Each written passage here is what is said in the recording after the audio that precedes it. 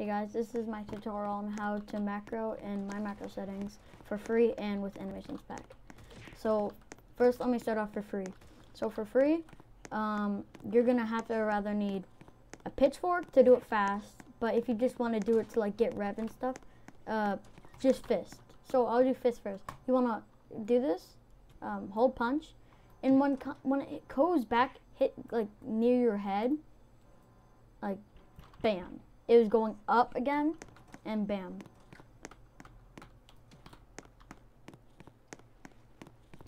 So yeah, and one more time. So it goes to hit your head, bam.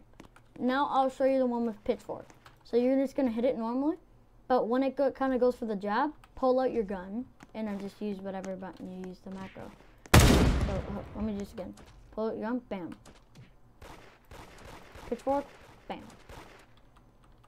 Now I'm going to show you with Animations Pack, including lay and stuff. So for me, I'm going to do greet, and then put my gun in and take it out. That's what I like doing. It doesn't really make a difference. I would prefer if you do it with katana. It makes it faster. So yeah, greet, hit your head, put it in, take it out.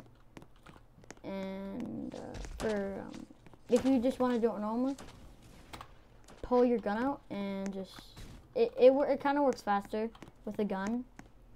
And for now, oh geez, that's not good. Hold on, let's just ignore that.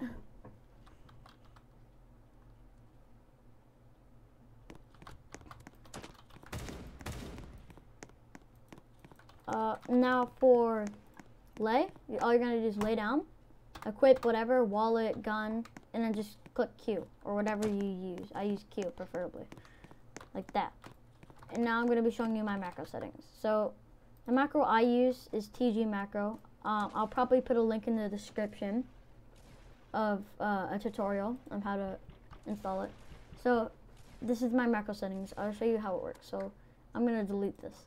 I go over here, click add, action type, keyboard key, I, save, action type, keyboard key, O. Oops.